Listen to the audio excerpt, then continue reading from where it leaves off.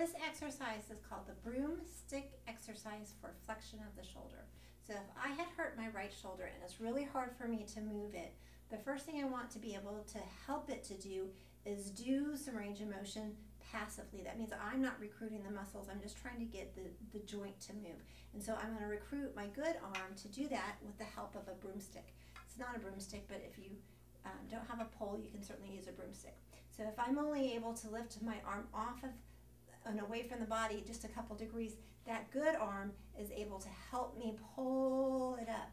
And so you're just slowly getting some range of motion, allowing you to go as high as you can, but the left arm is driving that broomstick up. So you may have a little bit of lag because it's hard to do that, and when it becomes painful, then stop. But you're trying to get just passive motion, moving that joint, that right arm in that shoulder, so that you're getting motion and they're not recruiting the muscles too much, just very passively.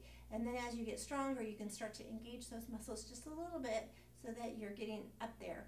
And then the goal is to get it so that you can get all the way up to 90 degrees and then back on down. So as you're rehabbing your shoulder, you're going to want to do 10 of these very gently, very lovingly, but you're just aiming to get as much range of motion as you can. You don't need to go above 90, just getting to 90 a set of 10 times and using that good arm.